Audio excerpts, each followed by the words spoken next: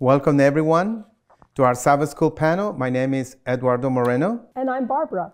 And we're going to be studying today Lesson 6, Witnessing to the World. But before we begin, let's pray first. Our Father which art in heaven, we thank you so much for the privilege we have to be studying these lessons. It's so important to be considering the epistles of the Apostle Peter.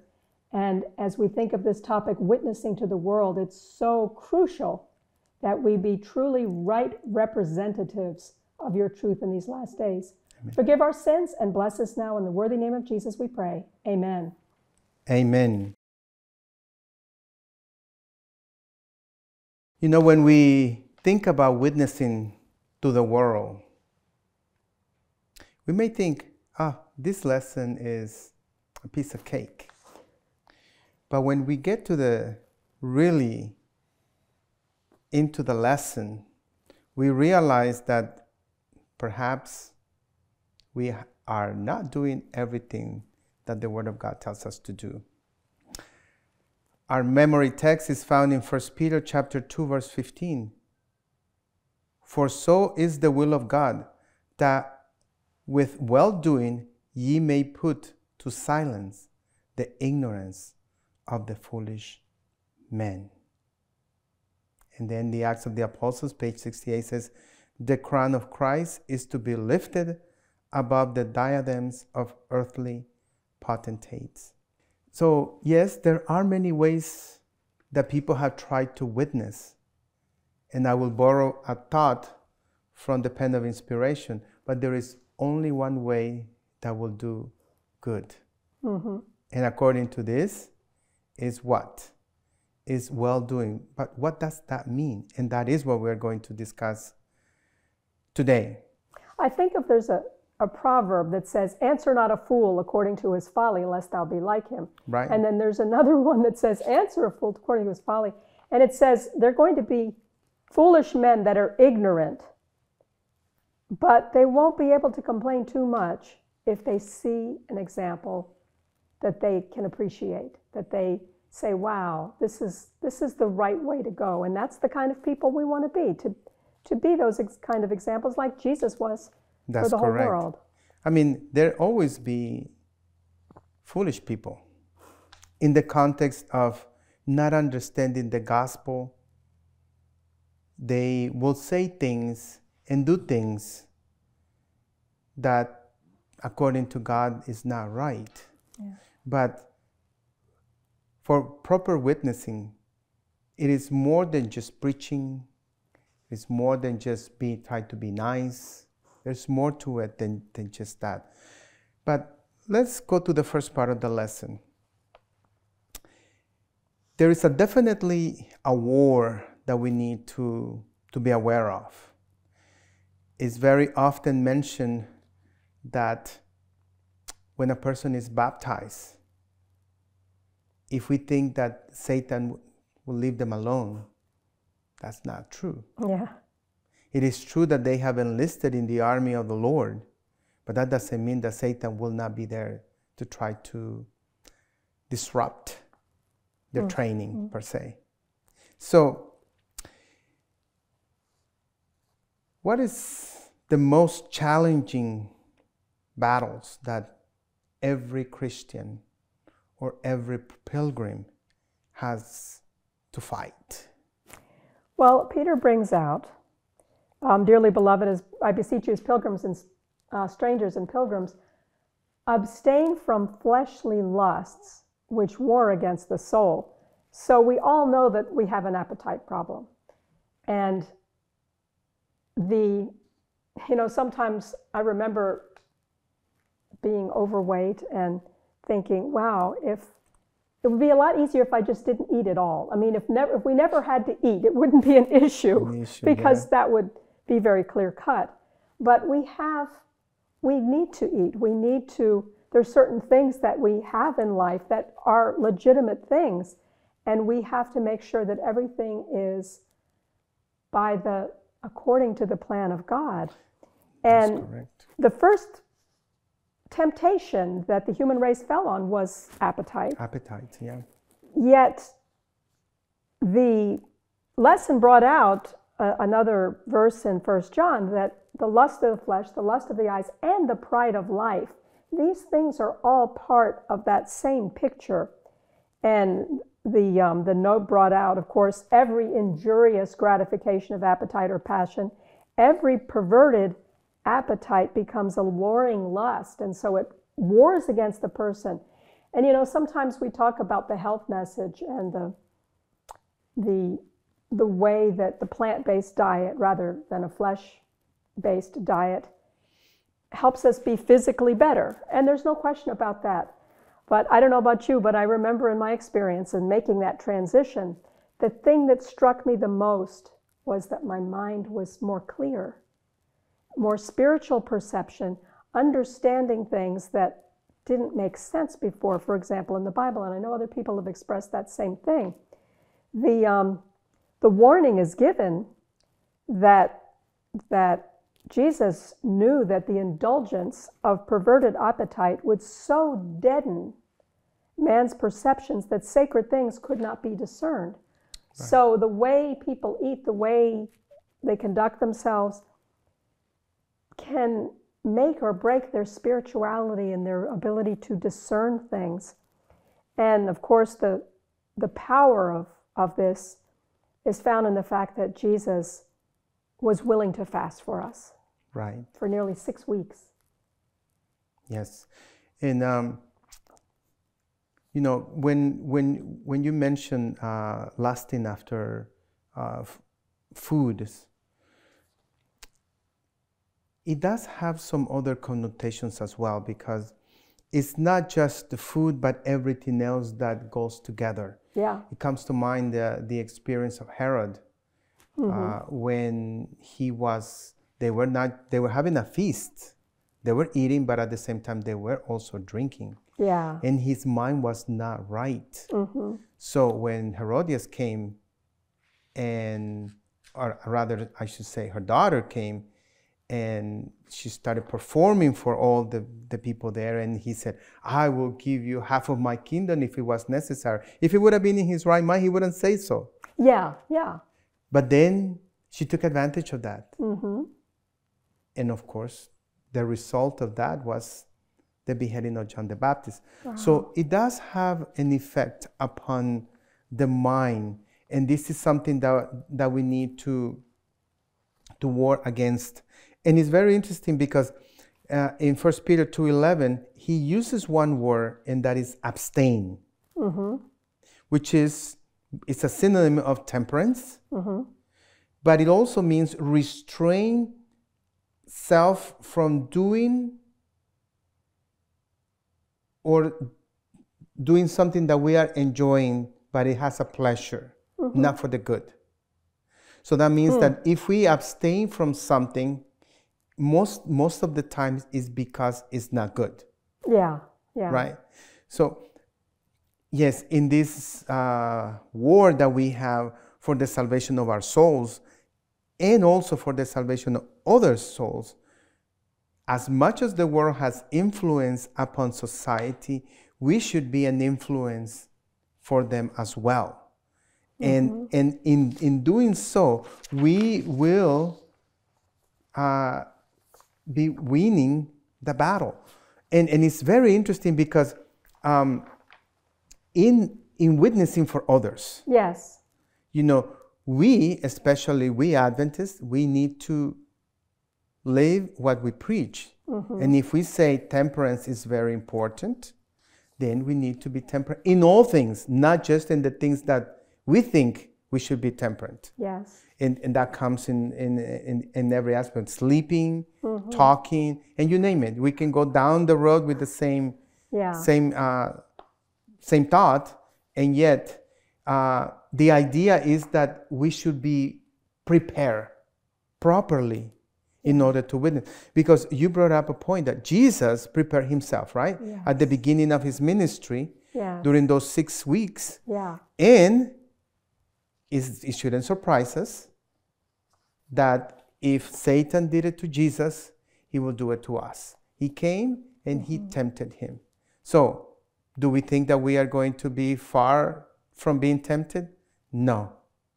You know, it's interesting. Also, as you were mentioning, this makes an impression on the world. I remember myself not being a Christian yet and being very impressed with somebody in my rooming house that she didn't have a big rich dessert. She would just have like 1 graham cracker, you know, for dessert. And that made such an impression. She wasn't trying to make a show. That's what she did. And I looked and I thought, how does she have so much self-control? And the secret was she was dedicated to Christ. And Christ gives us power. Christ gives us that strength. Yes, and we can be does. so thankful. And other people like to see that in real, everyday people nowadays.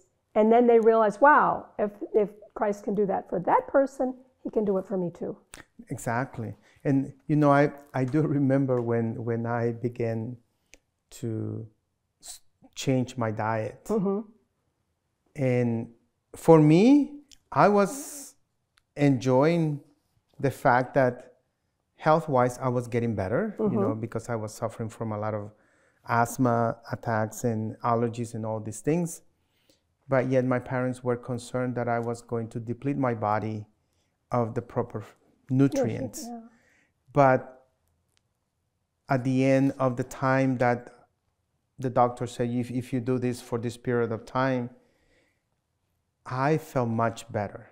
And when my parents were trying to convince me to go back to the old diet, I said, I am not going back there. Mm-hmm.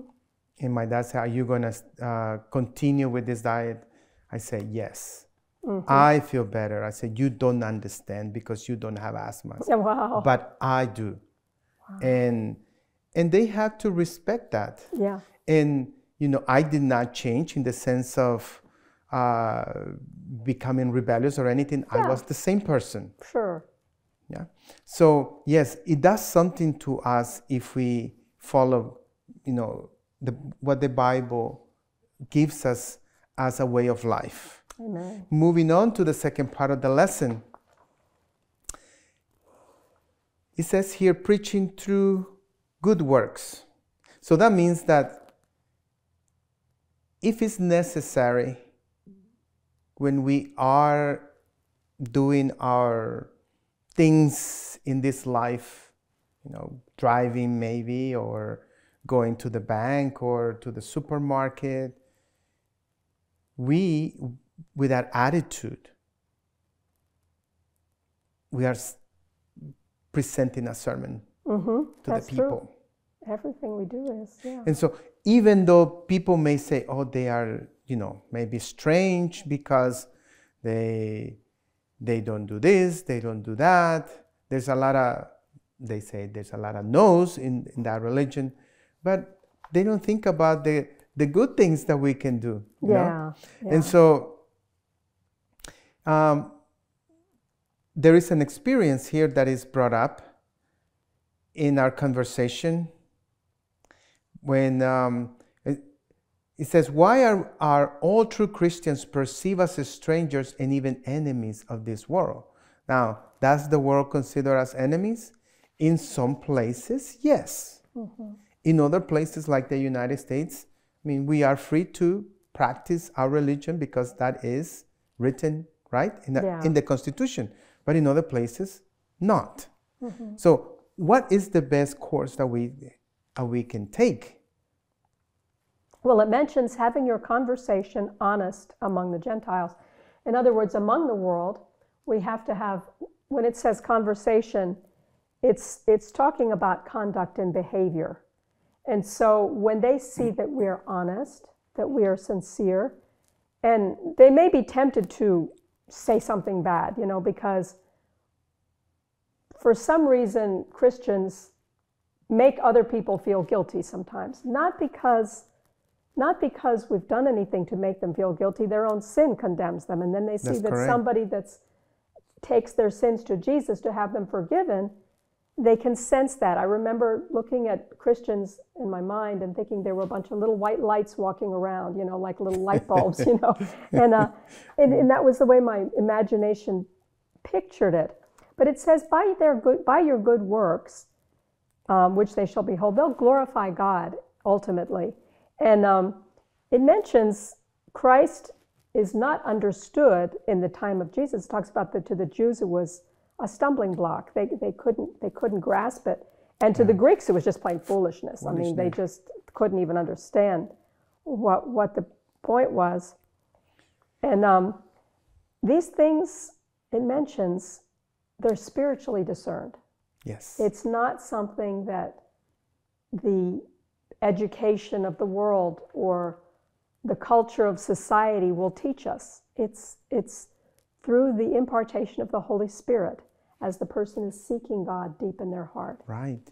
And, I was trying to think in the time of the apostles, okay, that when they were sent to preach the gospel to other nations, and we find that in Paul's case, because this is where many of the letters that we have in the New Testament, he wrote them, and we have, thank to the Lord, we have copies of it, and then we can have the Bible.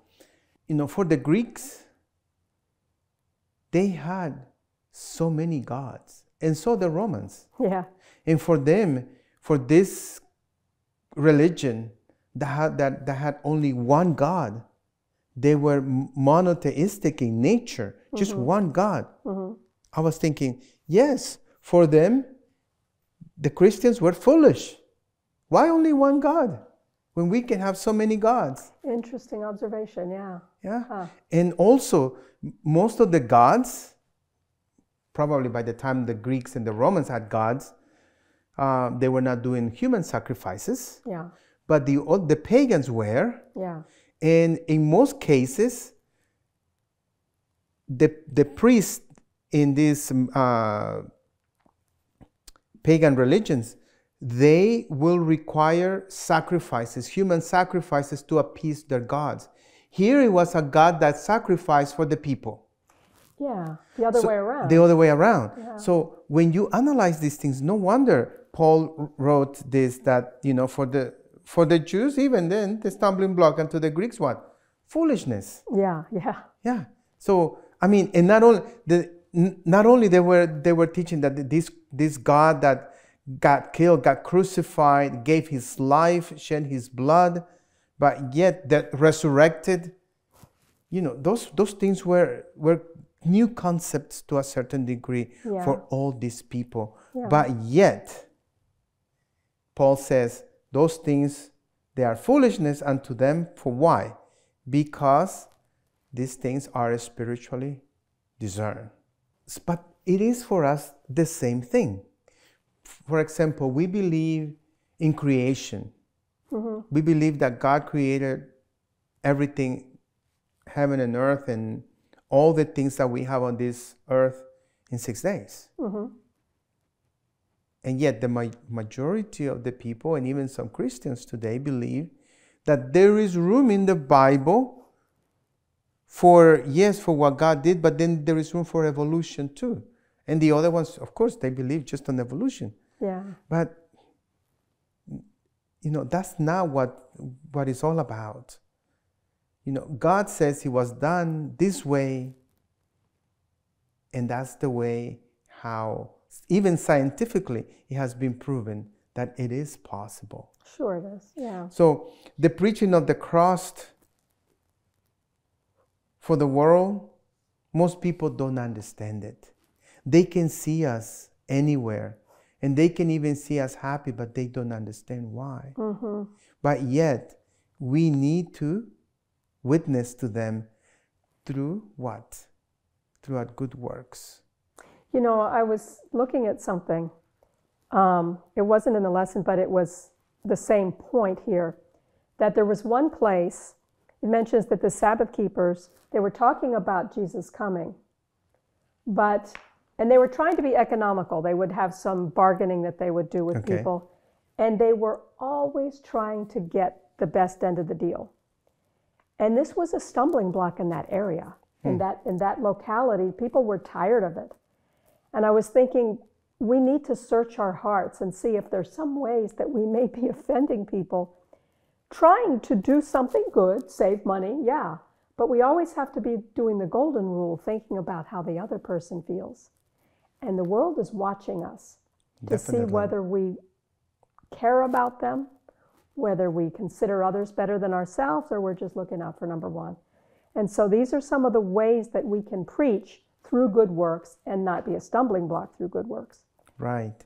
Through bad works, rather. Yeah. So we need to think about the techniques Yeah. that we need to use in order to be able to reach the people without compromising our beliefs. Yeah. Right? That's the main thing. But, you know, what are those techniques that we can use in preaching the gospel when we are dealing with the ignorant and the foolish? Yeah. Well, it mentioned the key verse that you opened with well-doing to put to silence the ignorance of foolish men. But I like the way the note also brought out, let all who are in error be treated with the gentleness of Christ. You know, we see flaws all over this world. I mean, it's just flaws and mistakes and problems, and everybody falls short. And how do we treat people when that kind of situation happens? How would we want to be treated? Yeah. You know, we like people to be patient with us when we Definitely. make mistakes. And how important it is that we have that compassion. It says, remember, we're to represent Christ in his meekness and gentleness and love. And even if we meet with the bitterest opposition, do not denounce your opponents. So Christians are not to be argumentative people. No. You know, looking to win a debate. Right. You know, sometimes the observation has been made that we can win a debate and lose a soul. And lose the soul, yeah. You know, and so the tenderness and patience, and especially toward those who oppose us, that's where it really can make a difference. Yes. And, you know, it's very hard, but when you think about Jesus and everything he went through, not only in the last 3 days of his life, but for 3.5 years. Yeah. How many times they tried to stone him? Yeah. How many times they tried to push him through a cliff? Yeah. You know, and many other things that he had to go through, and yet he appeals to us to come to him because he's meek and lowly in heart. And he says, and you shall find rest for your souls. Amen. So there is something about being meek, something about being patient, something about having gentleness, how to deal with people. And I can think of Moses. Yeah. And yet, just one time he lost it. Yeah. In 40-something years. Before that 40 years, yes, he lost it. You know, he killed an Egyptian, but then he kept himself in the right path. Amen. But then, you know, through his own people, they pushed him he was holding back, and you know, he was human too. Yeah. And then he lost it, but to what extent? You know what? Yes, even though he was forgiven because he asked for forgiveness. Yeah. But God said, "This is enough. You know, from here on, is somebody else will have to lead." Yeah. So we need to be very careful, as you say, because we can offend people and lead them to a path that there may be no return for them. Yeah. So what is it then that we need to do? Yes, we need to do good works, right? Yeah. We need to think about our influence. But there is an aspect of the Christian faith that is, I wouldn't say it's hard to accomplish, but we don't like that word. Yeah. And that is submission. Right. When we say to somebody you have to submit, actually that word is not much used anymore. But when the concept comes to us as humans, we push back. Yeah. And we're told to submit. It says, submit yourselves to every ordinance of man for the Lord's sake, whether it be the king as supreme, to governors, and so forth. And it mentions honor all men. I think this is very important. Servants of God, honor all men, love the brotherhood, fear God, honor the king. I think of the word, the real meaning of the word submit, like you were saying, sub is like a submarine, it's below. Right. And mission is what we're carrying out. So we're below the people, but we don't mind. And I think of Daniel in the courts of Babylon. I mean, Daniel was such an example, and king after king knew that they could trust him. Right. Because they know he had no ambition for position. He didn't worry Right. about stuff like this. He was thinking about heaven. He wasn't thinking about political advantage and gain and to be a big shot. And they all knew they could trust him. Right. And that's so amazing, because we know at least Nebuchadnezzar, a big impression was made on him and possibly on others too. And the angels wrote down the influence that Daniel had in the court there. Yes. And we have the civil authorities, like that's what the lesson brings out, the third part, which is Christian submission. But to what level do we need to submit? Mm-hmm. Should we submit to everything, or there is a limit to that? I think it was interesting that Apostle Peter, they couldn't, and the other apostles, they couldn't restrain themselves from talking about Christ. Right. They said, we have to. You can tell us not to talk about it, but Christ is salvation, And I think of the midwives in Egypt. They're supposed to kill these babies. Come on, they're not going to do that. And they had the fear of God. They said, we have to answer to God for the life of these little babies. Yeah. And what is interesting, this was a command from Pharaoh. Yeah. It was not just the prime minister. It was Pharaoh himself. Yes. And what motivated them to go this route? The Holy Spirit. The Holy Spirit, right? Yeah. But under Exodus 1, verse 17 says, but the midwives fear God and did not as the king of Egypt commanded them, but saved the men, children alive. So the fear of God. Mm-hmm. And I believe this is the key to understand that will help us to discern when we need to be submissive to the authorities, mm-hmm. and when we should not be submissive to the authorities. Okay, we know that we should not go over the speed limit. We know that we should not pass the red lights, right? Mm-hmm. We know that if there is a person that is going to cross the street and we are coming, they do have the right of way. We have a lot of things, a lot of laws that are good in of itself, but yet if we disrespect that, what's going to happen? Well, in essence, that those examples that you're giving, those pertain to the second table of stone, right. Commandments.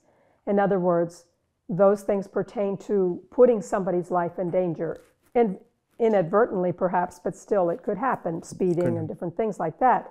And so, yes, there's every reason to think that we need to obey that because somebody else might get hurt. Now, Daniel, when he was told not to pray to God, but he went to his chamber and kneeled on his knees and prayed 3 times a day with his windows open. He didn't care. He didn't worry about it. And why was that? Because that was directly to God. Nobody was hurt by that. No. There was no victim of him doing that. No. In fact, his presence in the kingdom was more of a blessing. I think of that statement in the Spirit of Prophecy that says, the world owes more than they realize to the presence of Christians in the world.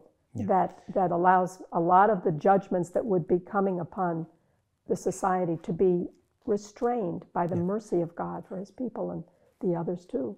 Yeah, earlier you mentioned about Daniel as well. Mm-hmm. How he he respected God.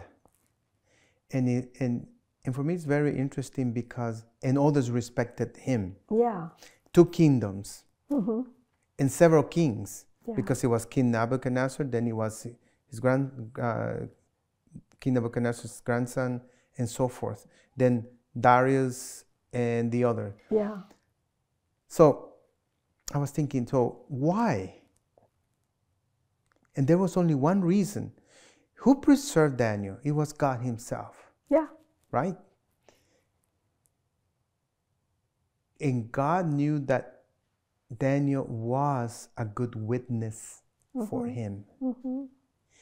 And I do believe that when you read in Daniel chapter 6, the entire story of these governors that came and appealed to the king, to his pride and all this, they did it they were jealous of Daniel. Yeah. But yet God overruled all this. And what I understand is that Daniel had let those kings know who the God of heaven was. He must have. Yeah, because it says that when the king was worried the next day when he had thrown in the lion's den, he said, Daniel is thy God who thy servest day and night. Is he able to deliver you? So he knew. Yeah, he knew. He knew. And the king realized what the others had done. Yeah. And he couldn't sleep. So God had a good witness. Daniel lived, what my calculus are that he lived about almost 80 years old. Had to be, yeah. Yeah, or maybe perhaps a little more. Yeah, yeah. But throughout his whole life, since when he arrived into Babylon to the end of his life, it was just being a witness. You know, it's interesting. Daniel makes the observation to the king, by the way, so to speak, O king, I've done no hurt. And then I think of the way he addresses the king too. This guy has just thrown him in the lion's den the night before. Yes. And he says, O king, live forever.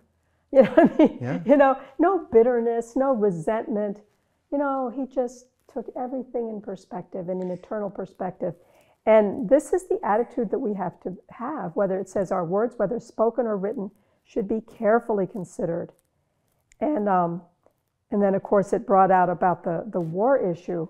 Yes. That we have to respectfully, like again Daniel did in chapter 1, he respectfully went to the prince of the eunuchs, knowing that they weren't going to understand him. They would think he was crazy. But he knew that God could work through the man's heart. And it did. And it did, yeah. The same thing, you know, since you brought up the issue of the war, this is what we have as a history lesson for us here is that Adventists understood that principle at the beginning of their history. Yeah. And what does it say here? This is a principle because it is shown by the verses that we read from Acts, from Exodus, and from Daniel, that Christians in the past have understood that yes, there's a time and place to obey the laws, the civil laws, but there is a time and place in which we have to disregard them. You have to put God first. Right, because in the case of the Hebrew midwives, the sanctity of life, they knew that was against God's law. Yeah. Daniel, he knew that was also worshiping the king was against God's law. So, and then what about taking life? And that is what we have here. Would you mind reading that quote, the last quote about the Civil War? I was shown that God's people, who are his peculiar treasure, cannot engage in this perplexing war. This was referring to the American Civil War from 1861 to 1865. For it is opposed to every principle of their faith. In the army, they cannot obey the truth and at the same time obey the requirements of their officers. there would be a continual violation of conscience.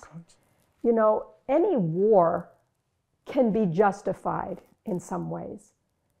It sounds, well, you know, you want to try to help the people that are oppressed or something, and then other people are saying, well, the other ones are oppressed, you know, and it's a no-win situation. And it's so wonderful to know that God can take matters into his own hands. And we read that in Testimonies Volume 1, that he did that. And as she says, that it was a perplexing war. Yeah. You know, and sometimes things seem like they're a worthy cause. Like, for example, when Peter tried to stop Jesus from being arrested, and he wanted to chop off the soldier's head, but he missed and just cut off his ear. Well, Jesus put the ear back on. Yeah. And said... He rebuked Peter, actually. Yeah, exactly. And he said, suffer it to be so. The cup my Father has given me, shall I not drink it? Right. You know, and so Jesus is looking at a much bigger perspective. And we need to be his servants looking at a perspective that we may not understand. Yeah. But when we go by his law, his 10 commandments, we know we're doing his will. Amen. Amen. Yes. And even in our workplace. Yeah.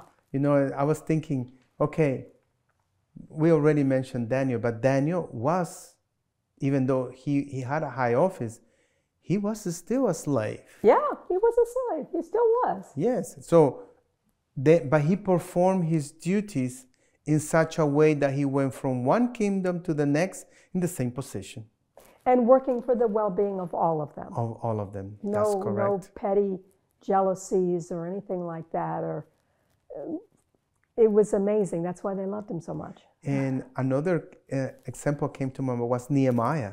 Yes, yes. Can you imagine a cupbearer and being able to get so close to the king that God put him there for a reason. Probably at the beginning he didn't understand why he had to be the cupbearer, but then later he understood probably and said, God put me in this position for a reason. Yes. And when he asked, the answer of the king was, sure, go ahead. And you will have all this. Can you imagine if our faith would be such a faith as all these men and women, because you mentioned women here, the midwives, that we will be faithful to God no matter where and what we're doing, but we do the right thing. How God will bless us in such a way that... it mentions to be subject to the masters with all, even if we're a servant. And I like the way it says there is science in the humblest kind of work. Yes. And if all would regard it, they would see nobility in labor. So even if it's some kind of menial task, whatever we do is we do it heartily unto the Lord and not unto man. Not unto man. And that is the key. Yeah. Doing it for the Lord. Yeah. Not for anybody else. Yeah. But of course, as we remember the first part of the lesson, you know, we are in a war. And so we will suffer. Yeah. And wrongfully. Yeah. Not necessarily for the right cause, but great majority of the time will be for the wrongfully. So when we are offended, mocked, and mistreated, what is our tendency? We try to get the thing back in place and let people know that that's not the way we want to be treated and so forth. Yeah. Right. But what is the appeal made here to us? Yeah. It says, for this is thankworthy, if a man for conscience toward God endure grief, suffering wrongfully. For what glory is it if, when you're buffeted for your faults, you take it patiently? But if, when you do well and suffer for it, you take it patiently, this is acceptable with God. So it's understandable that we would get trouble for wrong behavior. But what about if we haven't done anything wrong? Right. You know, and the Lord is telling us not to be overcome of evil, but overcome But- evil with good. Exactly. And I like Romans 12, verse 20, it's because therefore, if thy enemy hunger, feed him, and if he thirst, give him drink. For in so doing, thou shalt heap coals of fire on his head. It seems like the ultimate revenge, but you know, he's just giving a vivid illustration here that it's really going to impress him. You're going to get his attention if you're really nice instead of being mean. That's Of course. amazing. I mean, and they, for sure, they will say, "You're crazy." Yeah. But it's refreshingly crazy. If, Of you course, know. of course. But, you know, it is the practicality of our religion that makes people wonder, you know, for the Greeks was what? Foolishness. Foolishness. Yeah. But for us, it's not, because it is the way the Lord wants us to live. This is the issue. Yeah, it says, we cannot afford to let our spirits chafe over any real or supposed wrong done to ourselves. Self is the enemy we most need to fear. So sometimes the offense really wasn't even there. Our imagination came up, decided to be offended. And whether it's real or whether it's fake, it doesn't matter. We can't let our spirits chafe over it. And I think of that word chafe, like when you have on your skin, you know, and it's really rough against it and making it sore, you know. And it says we should not allow our feelings to be easily wounded. We're to live not to guard our feelings or our reputation, but to save souls. This is what we're about, you know. And if somebody wants to malign us behind our backs, well, that's their problem. Do not retaliate. You know, just don't give them any reason to even do it. They might come up with it anyway because of their imagination. But so you avoid the appearance of evil. So do all in your power without sacrifice of principle to conciliate others. And if impatient words are spoken to us, don't reply in the same spirit. Yeah, it's better to bite our tongue and to count until 10. Yeah. At least we'll cool off a little bit. Yes. Yeah, so there, you know, we all going to be tempted. Our name, our religion, our practices will be called into question. But if we keep our mind in Christ, because this is the only way to suffer wrongfully and yet act the opposite. Not with vengeance, not with bad words, not with our own action, but to remain a Christian. Yeah. That's the whole thing. Yeah. And it's not easy unless we understand that the building of our character will affect whether we will reach eternity or not. Yeah. Yeah. That's true. And under question B here, that's the first note. This is very, very interesting, because it says, the mysterious providence which permits the righteous to suffer persecution at the hand of the wicked had been cause of a great perplexity to many who are weak in faith. Isn't that so? Yeah. Some are even ready to cast away their confidence in God because he suffers the basis of men to prosper, while the best or purest are afflicted and tormented by their cruel power. Then the question, how, is it asked, can one who is just and merciful and who is also infinite in power tolerate such injustice and oppression? The answer is, this is a question with which we have nothing to do. God has given us sufficient evidence of his love, and we are not to doubt his goodness because we cannot understand the working of his providence. The thought came, Job. Yes, yes. I mean, the poor man not only lost his cattle and camels and you name it. Everything. But his children. Yeah. But how we will react? We see the curtain unveiled at the beginning there, the conversation between God and Satan. Right. And the way the book is written, we can sort of understand it then. But had we been there at that time and had been Job, it would have been... It would have not been that easy. No, yeah. You know, we need to be honest and sincere. But the good thing is that, you know, this is why we have these lessons. Yes. To remember, to remind us that we are not done yet. Right. That we need to continue learning. And if we learn the lesson, then we will live forever. Yes. That's the wonderful thing about this. I think I like this last paragraph too. It says, the Lord does not forget or neglect his children, but he permits the wicked to reveal their true character, that none who desire to do his will, God's will, may be deceived concerning them. Again, the righteous are placed in the furnace of affliction, that they themselves may be purified. Yeah, this is our aim. So we should not flee. Right. Anything that happens. And also, we should not say, why me, Lord? Yeah. We should ask, why, Lord, you want me to go through this? Yeah. What lesson is there for me? Yeah. But of course, it's easier to be saying that than to... At the time that it's happening. We always expect it's going to be something different than it is. And then when it's something we didn't expect, it's challenging. It's challenging, yeah. So at last, you know, when we contemplate all these things, we say, Lord, I am not ready. Yeah. I'm not ready. Yeah.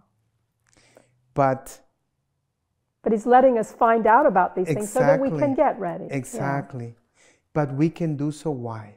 Because he has gone before us. Amen. All the things he suffered. Yeah. And we can even say things that are not even written in the Bible, he suffered. Yeah. Because John says that there were volumes could have been written about the things that happened, but there was, for whatever reason, it didn't get to be written. But it is enough for us to understand that in God's will, everything has a purpose. Yeah. And the purpose for the Lord is to purify us, as you just read. And yet, in order to for metal to be purified, or for gold actually, to be purified, it needs to go through the fire. Yeah. So the dross can come up and be scooped away. Yeah. So that's what the Lord wants us to do. And Peter understood all this. I mean, and this is the interesting thing, that he was able to write all this without using himself as an example, because, I don't know, maybe he was ashamed or so. But nonetheless, he tells us this is the proper way to do these things. Would you like to read 1 Peter 2:21-24? Because this is an appeal to every Christian. It is. For even hereunto were ye called, because Christ also suffered for us, leaving us an example, that ye should follow his steps, who did no sin, neither was guile found in his mouth, who, when he was reviled not again. When he suffered, he threatened not, but committed himself to him that judgeth righteously, who his own self bare our sins in his own body on the tree, that we, being dead to sins, should live unto righteousness, by whose stripes ye were healed. So every act that we do, our attitude, our way of reacting to things, if we are connected with the Lord, then we will be living a righteous life. Amen. It is his life actually in us.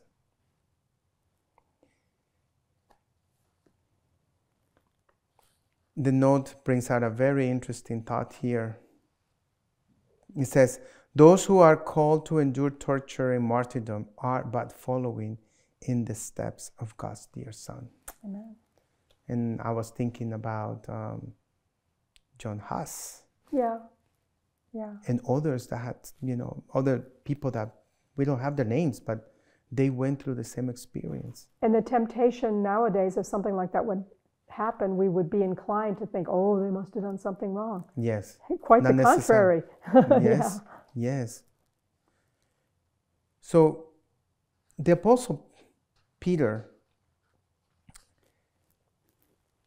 he gives us an illustration. And Isaiah brings out the fact that, we are all sheep and we have all gone astray. Yeah.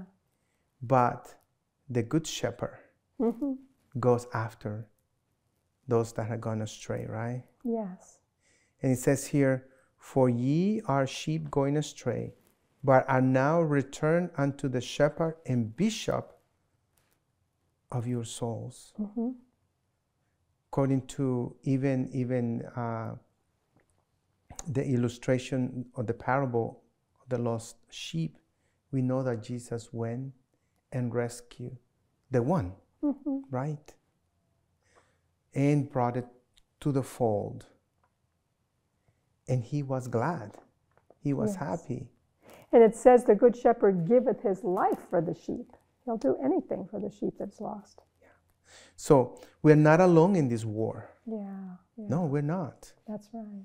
We have our Lord Jesus as a companion. The question is, do we really believe that he is with us, that he wants to dwell with us, that he wants to walk with us, that he wants to be our counselor, in many decisions that we make, especially when we are put in a position in which we have to answer for our faith. Yeah. And it can be in a little thing. Yeah. It doesn't have to be, exposed to the cameras or anything else like that. No. Yeah. It can be in a little thing. Right. But it is through those little things that we will learn how to overcome. Yes. Until the day will come that, yes, there will be a great persecution. It mentions that we have the sympathy and support of the heavenly angels. Yes. And our hearts need to be controlled by the Holy Spirit. And then we can have that victory that you're describing. Right. Yeah. So may God help us that, as we think about what is coming, because we know the Bible tells us that there will, and Jesus himself said it in Matthew 24, that there will be persecution. Even Satan will try to deceive the very elect. Satan is trying to put all kinds of stumbling blocks along a path. But yet, if we are faithful and if we follow these principles, we will be victorious. Amen. That is the key. Yeah. Because I go back to the fact that it is the Apostle Peter that is telling us, because he backslid. Yeah. And yet, our Lord Jesus did not leave him alone. Right. He brought him back. Right. And then this is why we have these lessons that we need to learn to live with all men and do our part to be a good example and lead them to the way everlasting. Amen. Amen. Our gracious and kind Heavenly Father, we are so thankful for thy many blessings, and especially, Lord, for reminding us that in this world we must be thy witnesses. That we have a lot of work to do, Lord. Help us to prepare ourselves as good soldiers, that we may have to go through this training process. And Lord, show us what parts of our character need to be trimmed, so we can do, Lord, the work that you have given us. Lord, life is short, but teach us, help us, guide us. Give us, Lord, that which we need in order that we may prepare ourselves, Lord, fully and conscientiously, so we can be a useful tool in thy hands. Please, Lord, forgive us if we have not followed everything that you have given to us to do. But we thank you, Lord, that you have now cast us away yet.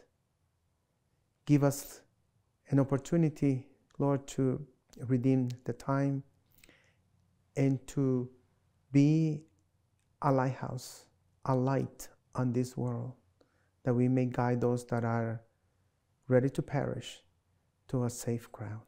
We thank you and we ask for all these blessings in the precious name of our Lord Jesus. Amen. Amen.